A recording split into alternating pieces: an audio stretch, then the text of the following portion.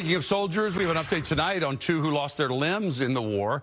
They're now in Seattle. You may remember we introduced you to them last week. Today, they got help from a local medical clinic to regain some mobility. The men were fitted for prosthetics for an injured arm and leg. Fox 13's Jennifer Dowling joins us now in the newsroom with the latest details on their journey and how doctors in Seattle are helping them. Jennifer.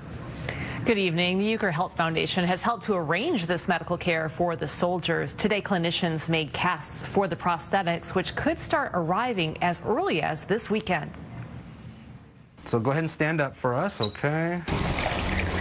To make sure that it's shaped and loaded just right so it stabilizes the bone. At Cornerstone Prosthetics and Orthotics, Petro Peter Shemagon is getting a cast for a prosthetic leg with the help of Clinical Operations Director Mike Smith. I felt some pain, not feeling now. Okay, so you did have some, but no more? No more. Peter was the only one out of 5 wounded soldiers who survived an attack last August. Once it sets, we can take off the cast. For how short Peter's limb is, it's just best to do a traditional hand cast. Vladislav Zinkage is also being cast for an arm. There we go. There's your arm.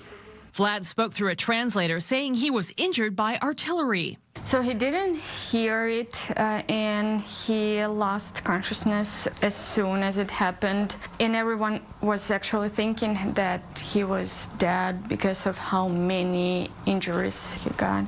He showed us the head injury he received. The helmet saved Vlad's life. Despite his leg being injured, the doctors were able to put it together, but they couldn't do anything with the arm, unfortunately. Vlad tries to remain positive despite the circumstances. He jokes that when he was already in a hospital, he was telling the nurse, "Where's my arm? Give me my arm back." Ukrainian Health Foundation founder Alex Dudko says he started the pilot program to help the wounded from Ukraine because the need is so great. Because we have almost 17,000 people who need support, who need prosthetics.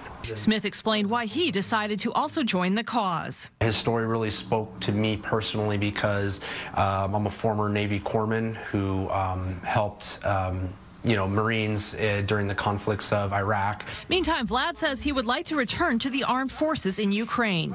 His wife and his mom, they're serving, so he has multiple reasons to come back to Ukraine. Smith says it's possible with the right prosthetic. These are very durable. I think it'll give him the best chance. When you're doing this, you can just pop, rotate any direction.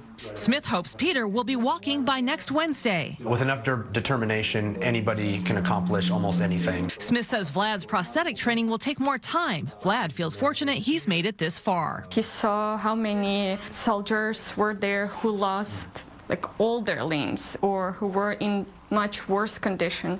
So he thinks that he actually got lucky, that he's alive, that he can stand and walk, and it's just one arm.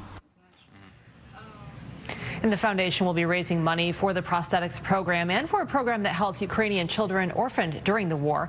The foundation's next fundraiser is March 30th at the Hyatt in Renton. Back to you in the studio.